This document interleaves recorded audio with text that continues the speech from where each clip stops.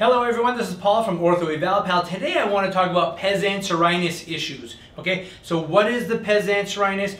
It's this area on the knee right here. And what does Pes Anserinus mean? Well, Pes means foot, and the Latin for Anserinus is goose, so goose foot.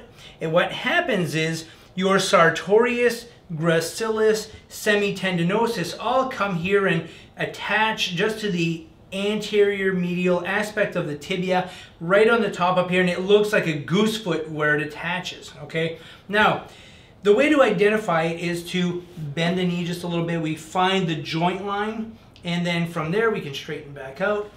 We just go down about a couple of inches. It's not dead center on the front of the leg, it's not completely lateral, it's like part of the center, and then to the side a little bit. It's about 2 inches.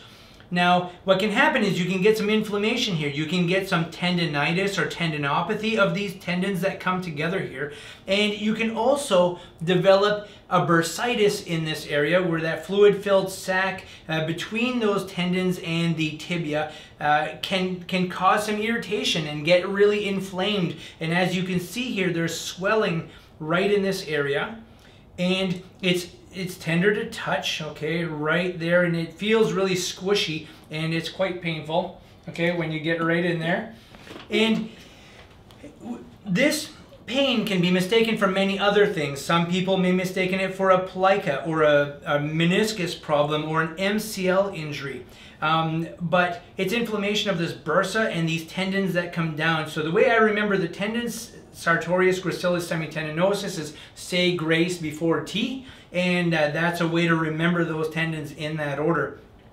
How do you treat it? Well, oftentimes this happens in people who have, some trauma to that area, or maybe surgery in the region that causes inflammation to that area, or it happens a lot in runners, especially runners who have a lot of this valgus angulation, or the knee kind of dips inward a little bit. And when it does that, it overstresses these tendons. So having a good orthotic in the shoe is important. Having good flexibility of the hamstrings and the musculature on the inside of the leg.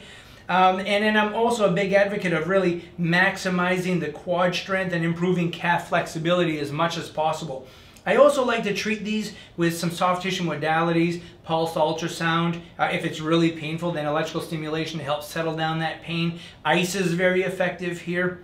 It's close to the surface, so things like a Voltaren gel can be helpful. But my treatment of choice is iontophoresis with dexamethasone. Seems to really decrease that inflammation really well. And we know this is Pes Anserine Bursitis because she's had an injection for this in the past, and it immediately got better, correct? It just totally settled down. Yep. And that swelling settled down, the pain got better, and it's come back, but this has been a couple of years later. So that's what Pes Anserinus is. I hope you enjoyed today's video, and if you did, please give us a thumbs up. And if you haven't already subscribed, do so, and you're going to be lined up for a bunch more videos coming up. Thanks.